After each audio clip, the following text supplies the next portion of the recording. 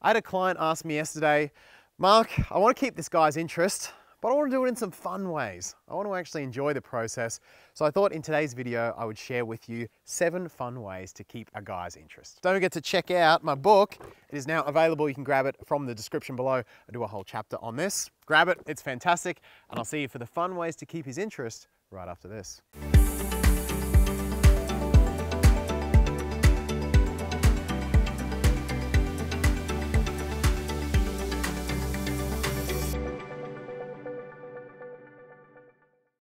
So in today's video, we're going to be talking about 7 fun ways to keep a guy's interest. So let's get straight into them. Ways that you can enjoy to keep his interest. Number 1, focus on feminine energy, in particular, responding and receiving. So one of the big ways to make a guy chase that you're going to enjoy is when he comes to you. But for him to come to you, there has to be the space for him to do that. There has to be, you've got to create that space, you've got to allow that to happen. So by responding, by focusing on responding, when he comes to you, he's listening for that energetic reward, right? He wants to feel the energetic reward of, hey, I was a good guy and I came to you, so I get the feminine energy response, which is in your enthusiasm, your excitement to see him, the energy that you share with him in the way you respond.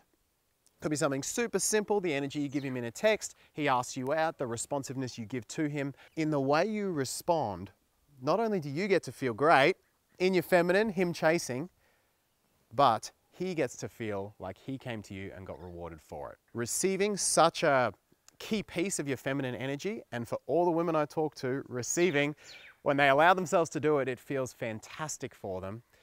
When you allow him to give and yourself to just receive, it raises your value in his eyes, it raises your value in your own eyes, and it makes you feel really, really good. So focusing on feminine energy in terms of the way you respond and the way you receive is very, very powerful in making a guy chase. Number 2 is do everything slowly. Now, sometimes my clients think I'm trying to spoil their fun when I give them this tip, but it actually enhances the relationship and it enhances your enjoyment.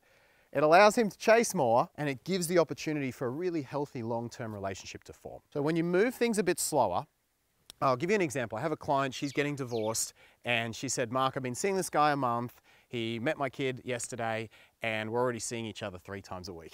Pretty quick, right? I said to her, look, if you slow it down, you'll have the opportunity to do all the things you want to do now.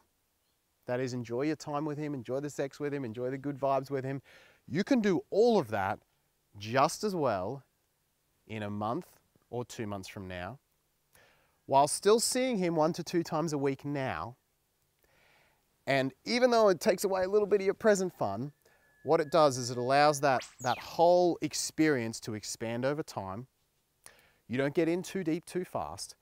And it actually gives the opportunity for you to form something really real with this guy. It is always hard, especially if you've just come out of a relationship, for example, and you're a bit deprived, you're like, I just want to enjoy myself. And that's all great. But by doing things slowly, by leaving some healthy time gaps, by just maybe maxing it out at 2 a week early on and just taking that time, you allow things to form really organically, really naturally. And it creates that challenge and that space for him to miss you and him to be the driving force and him chasing you. Not only that, doing things slowly allows you to have good boundaries against love bombers or guys who want to go too fast. It gets respect from the guys who want to go at a healthy pace, and it sets your early boundaries. All good things, so early on, do things slowly. Number 3 is to keep your long standards in your mind. So by long standards, I mean standards that you won't be able to tell from a first date. Think about some things that you're looking for in a guy that you wouldn't be able to tell from the first date, the first week, even the first month. For example, is he always going to talk to you respectfully when he's tired or in a really bad mood or really stressed? Probably not going to know that in the first month. Is he able to show a range of emotions? Can he show healthy sadness or healthy insecurity? Can he be vulnerable? Can he show the emotions that men are told are weak? A lot of that stuff you're probably not going to see in the first month, right? Can he do healthy conflict with you? Does he still respect you when you guys are in conflict? How does he go when he hears your no's? When you put a boundary up that he doesn't like? All of these things are things that will take a little longer to come out, And they're things that really make the foundation of a healthy relationship. So I'd really encourage you to keep these in the forefront of your mind.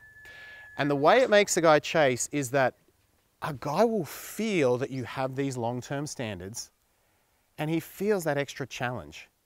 He feels that you're not fully won over, I still have to prove myself, and that's a super healthy way to approach things. So by keeping your long standards in mind, things that are going to take time to come out, you not only get a great relationship, which is going to be fun for you, but you also keep the guy chasing. Number 4 is to stay present. And by staying present, I mean rein back in the future projections in your own mind, right? It's so easy to project out in the future and think, we're going to be amazing in a year, it's going to be this beautiful life together. I advise clients to try not to think beyond the time you've been seeing him, or at most double the time you've been seeing him. Right? So if you've been seeing him a week, try not to think beyond 1 to 2 weeks into the future. If you've been seeing him a month, try not to think beyond 1 to 2 months, and so on. Now, obviously, as you've been together longer and longer, that expands further. But early on, a great way to keep him chasing, we already talked about keeping the long standards in mind where he has to prove himself, but also staying present in the now, because the guy will feel, okay, again, I've still got to prove myself, I've still got to show up the best, I can't just get lazy with this girl, with this woman.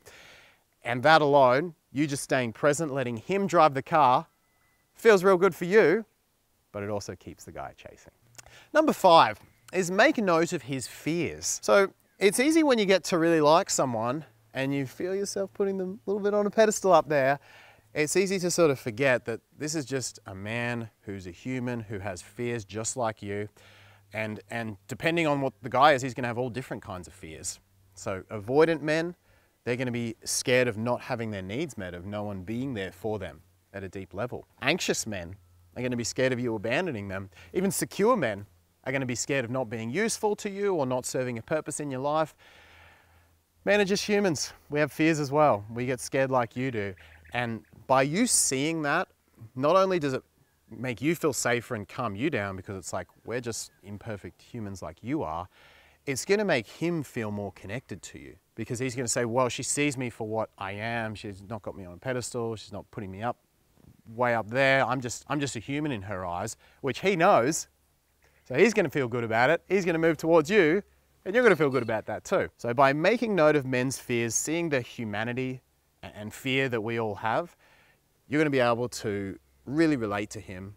He's going to be able to relate to you, and ultimately that's going to keep him moving towards you. Number 6 is the attitude of gratitude. How attractive is it when a man can just be in a grateful state around you? He says, you know what, I'm having a rough day, but I'm grateful I have food in the fridge. I'm grateful I have a roof. I'm grateful I'm here and I'm breathing, and I'm grateful for life.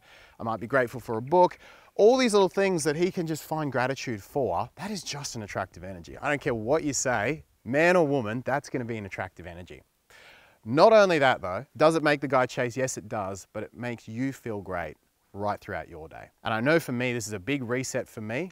If I get in a negative mindset, or if I'm focusing on what's not working in life, simply going back to all the things that I'm so lucky to have, it always reinvigorates me, and it always makes me a nicer person to be around as well. So by fostering this attitude of gratitude, could even be something as simple as, before you go online, you look at 5 things you're grateful for, or you do a gratitude diary each night. But I'm telling you, by fostering this energy, you're going to feel great, and when you share this energy around, you will absolutely have men and people moving towards you and guys chasing you for a relationship. And number 7 is to know your worth.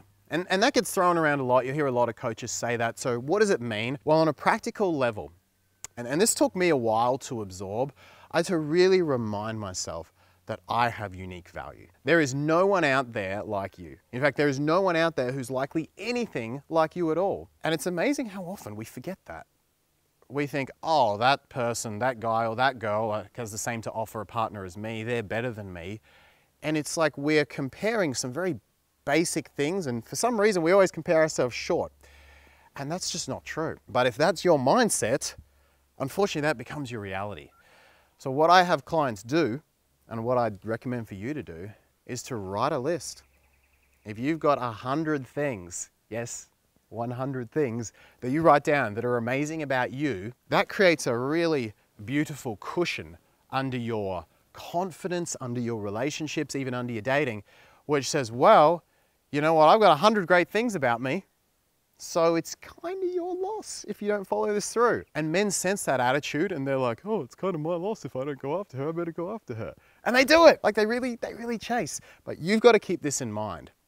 And whatever you focus on with your mind is going to grow. So if you focus on all the things that aren't working for you or the ways others are better than you, that will grow and that energy will come across. Versus if you focus on all the things that you have to offer, that too will grow and that energy will come across. So I recommend having a big list and then having 5 to 10 that you really know at the forefront of your mind and go over these every single day. Because there are certain things about you that no other woman can match. Absolutely not. And when you really know those things at a deep level and you put your focus on them every day, men are going to feel that. And because you are valuing those things within yourself, they will too. So that is knowing your worth. And that is 7 ways. Don't forget, my book is now available. So grab it from the description. Lots of stuff in here about self-esteem, dating, understanding men, all that sort of stuff is in here. Building a great relationship, check it out. And hit the subscribe button if you haven't already. Subscribe button, little bell so you get the notifications. Leave a comment in the space below. What are some fun ways that you found to get a guy chasing you? I'd love to hear them. Pop them in the space below. And if you have a question, pop it below as well and I'll answer it in Ask Mark. I'll see you in the next video very soon. What have you done, Matthew?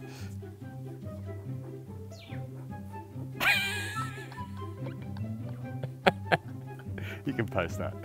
I'm gonna. Good. Try to work here, but Matthew's putting my face on a sunflower in the background. Look. Matthew, do we need to get you more work? Hilarious. No. You're happy? You happy where you're at? Your head fits in so perfectly. It does. It's right in the sunflower there. Look at it. Look at that smile. This guy.